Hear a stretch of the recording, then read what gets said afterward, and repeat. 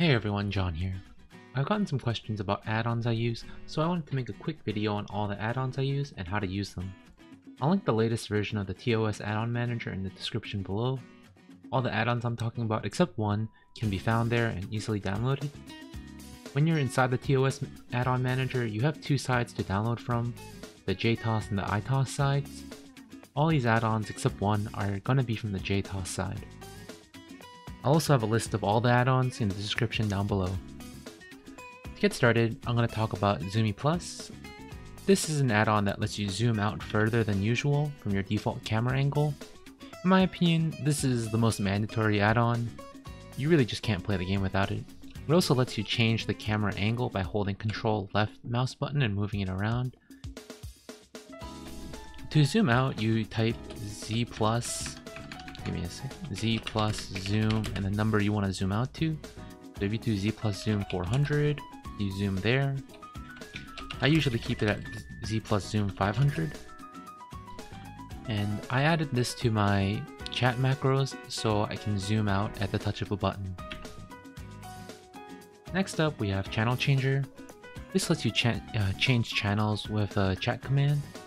So the chat command for Channel Changer is CHCH, and then you can type in a number to change channels to that specific channel. For example, if I type CHCH1, it'll move me to channel 1. There's also another chat command, CHCH next, which moves you to the next channel over. This will move me from channel 1 to 2, 2 to 3, and it'll loop you around back to 1 if you're on the last channel. Next up is Bookmark Warp. Bookmark Warp is an add-on that lets you save statue locations in the statue menu. So as you can see here, I already have 2 statue locations saved. If you have the add-on installed, you can right-click an area and hit Add Bookmark. It'll add it to the list of saved bookmark statues. If you want to remove a bookmark, you can just right-click and hit Remove Bookmark, and it'll get rid of it. And you can move this menu around by clicking in the little darkened area. So this is another useful add-on, so you don't have to scroll around the map looking for where you want to go. Next up, I have IndunPlus version 3. IndunPlus version 3 is this little bar you see here. It says /IDP. This shows how much money you have from all your characters, including your team storage. And if you press the maximize, it shows all the characters you have and all the dailies and other things they haven't done yet or have done yet.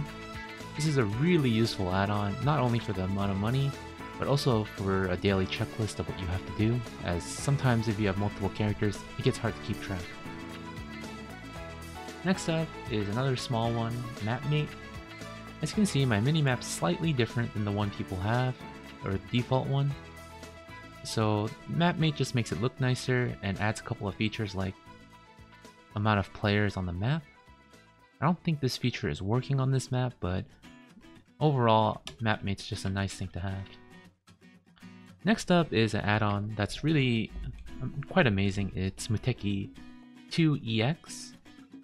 So this add-on shows you skill timers and buff timers as well. So for example, if I use my retreating shot, this lasts for 10 seconds, and as you can see in this dark, shadowy, black box, retreating shot has a cooldown shown. So how this add-on works is, for example, if I use Marching Fire, it shows Marching Fire. And to add skills, so let me remove a skill so I can add it. So I'm going to remove Retreating Shot, and I'm going to use your Retreating Shot again. It's not there. But if I left click the buff on the top left, it'll add that to the Muteki2ex. So any skill or buff you want to keep track of, you should click on it and it'll add it to your Muteki. And you'll know what skills you added if you hit the add-ons tab and hit Muteki2ex. It'll show you which skills you added, and it's also customizable in the fact that if you press this lock, it'll get rid of the black box. So it just shows that. There's also Trace and Fixed. I personally like Trace a bit better. It moves the cooldowns and skill timers above your head of the character and not in the black box below. And next up, we have another good add-on, SaveQuest. As you can see, if you look around my screen, I have these little like spinning pinwheels, and these are all saved quest locations I have. For those of you who don't know, if you don't hand in a quest, you can press this little spinning pinwheel to teleport back to the NPC that gave you the quest. I recommend people not to finish their quests so they have an easily saved location so they can warp to it for free.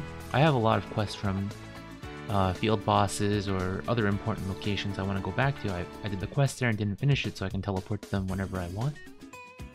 So to use this add-on, once you have it installed, if you right click a quest, you'll hit see a couple of buttons. I'm not really sure what all of these do, but I know shortcut is the one that makes this little thing on your screen. So let me show you 1 second. So this time race temple, if I press shortcut, it'll make one right here, and I can move it wherever I want just by dragging and clicking it. If you want to remove it, you can just right click the little pinwheel and hit remove. This also lets you share quests with your party quite easily. So if I right click the quest, I can hit share, and that'll share it with my party members. It also shows shared our party status right here.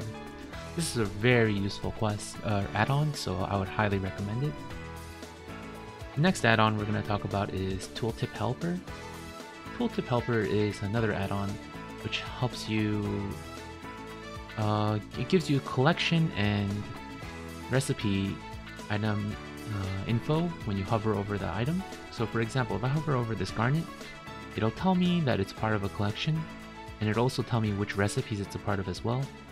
This is a very useful add-on not only for collections, but to see which materials are useful or not.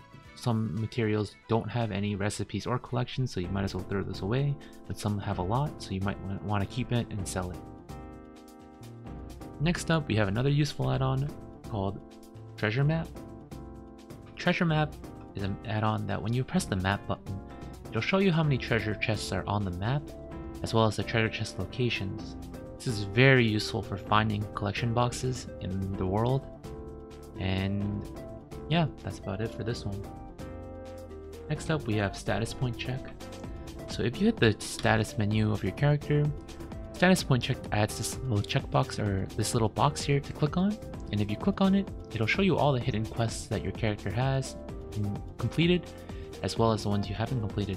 This is really useful if you want to get all the hidden quests and all the extra weight stuff like I have, and I would highly recommend it. Next up, we have Status Viewer EX.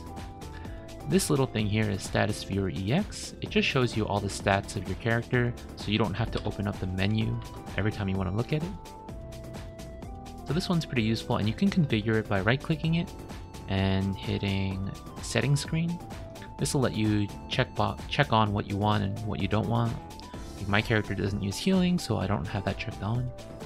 This is pretty useful overall, and I would recommend it. Not a mandatory one though. I'll just move it over here.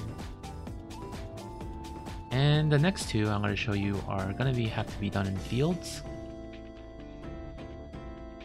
CloverFinder is an add-on that shows you special monsters. It'll give a little picture icon above it.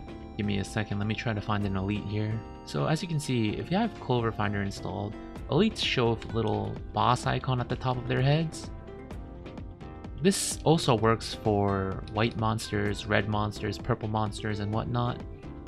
I don't really find it too useful when spotting elites, because elites are pretty easy to see, but this add-on is very useful when you're seeing white mobs or gold mobs, as it'll just give a really nice highlight above their head. And the next add-on I want to talk about is Experience Viewer EX. So this little box over here, this little box displays EXP and silver per hour. So give me a second.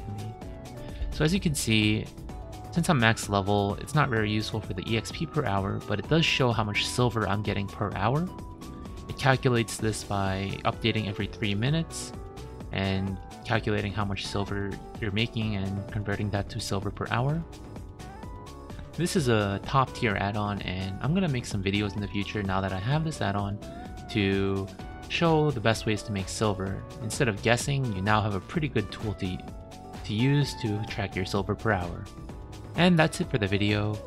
I hope you guys enjoyed, and I hope these add-ons are going to be useful for you. If you liked the video, please like and subscribe, and share this with your friends, because I know a lot of people who play TOS aren't using some of these add-ons.